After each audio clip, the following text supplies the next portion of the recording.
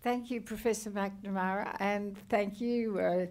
the Honourable Shakhet Musselmain, Chair of the Multicultural Media Awards, both of you for your very warm welcome. It's wonderful to be here also with other colleagues from the University of Technology, Sydney, Professor Andrew Jakovovich and Miss Vicky Bamford. I look around, so many distinguished guests and friends, and most especially you, Auntie Joan. Born in Narandra, I was born 63 miles down the river from there, also in Wiradjuri country. So it's a privilege to be able to give thanks to and recognise the traditional custodians of this land upon which we gather.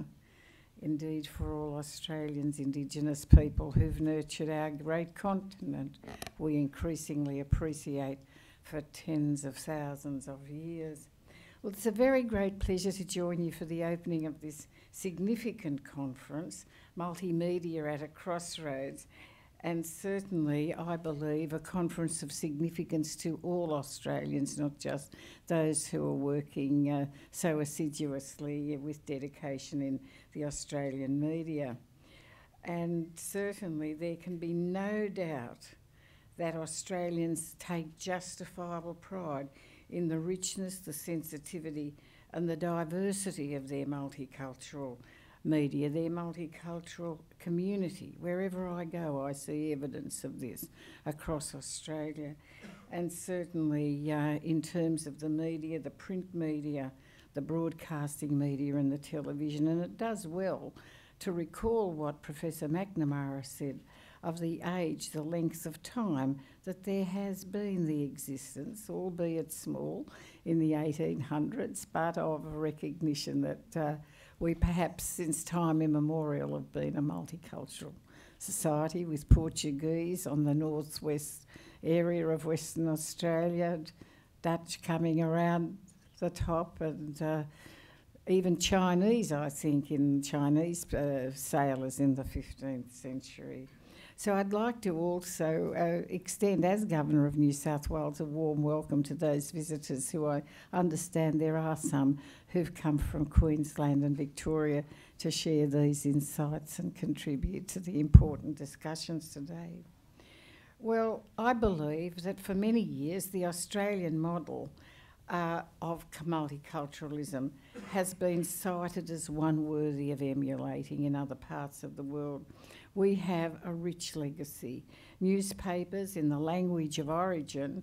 of Italian, Greek, French and Arabic-speaking communities were well established before radio and television media, in fact, and they played a significant role in providing new immigrants of those non-English speaking background communities with a greater sense of respect for their identity, encouragement for inclusiveness, and certainly a sense of security in their new land, as well as providing information from the land of their birth than would otherwise have been the case. I remember that from my own school days and how important that was as the first wave of refugees came from overseas, that they weren't isolated in a world of silence.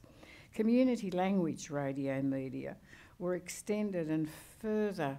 professionalised through the vision of the Prime Minister of the day, Gough Whitlam, and he can be credited with establishing the Special Broadcasting Service network of 2EA later and 3EA in Melbourne, and certainly significant advances then followed with the establishment by Malcolm Fraser in 1975 of Channel O, later called the SBS, Special Broadcasting Service Network. And certainly the strength of all these initiatives lay in the skill and dedication of the journalists across all sectors of the media. Their courage of their coverage and courage in reporting international as well as national news, I believe contributed to an increasing responsiveness of all networks, of the need for accurate and specific coverage of world news beyond those of the English-speaking world, that is, across all the networks, so that Australians, as they move through the 20th century, the latter part of the 20th century, and now, as we are today, a very highly informed nation, thanks to you all. Major issues such as the conflicts of Southeast Asia, new patterns of immigration, the rising success of China, and Australia's realisation of its own membership of the Asia-Pacific region have impacted significantly on the emergence of wider coverage. And again, I thank you all for that. Of major importance and of great satisfaction to the majority of Australians, I believe, has been the importance and indeed the excellence of Indigenous media in Australia. The long-established Koori Mail, to which I have been a subscriber for many, many years, is a superb example of an extraordinarily wide coverage, relevant to communities across our vast nation,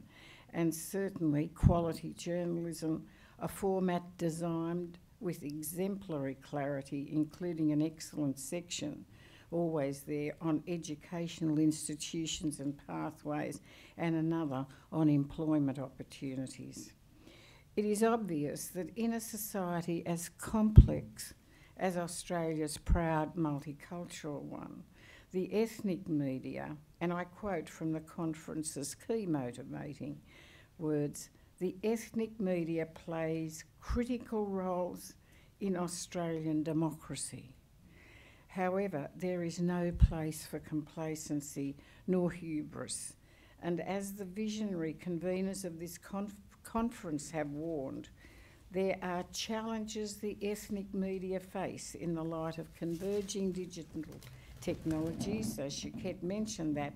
and a mainstream media that too often ignores the realities of our multicultural communities. Realities such as, and I quote, racism, ageing ethnic populations, and the critical borderland between mainstream and ethnic media. These are but a few of the challenges which will be considered, I know, in your inspirational gathering today, a gathering which has brought together some of the most distinguished and indeed incisive minds in our land to advance the excellence of our multicultural media and contribute to the continuing intellectual and international well-being of our nation, and what it is to be an Australian in the 21st century, no matter where on this continent you live. So it gives me very great pleasure and a sense of humility also to applaud greatly the conveners for their superb initiative and to declare this conference open, to wish you all a most enriching experience, which I'm sure it shall be. I thank you all.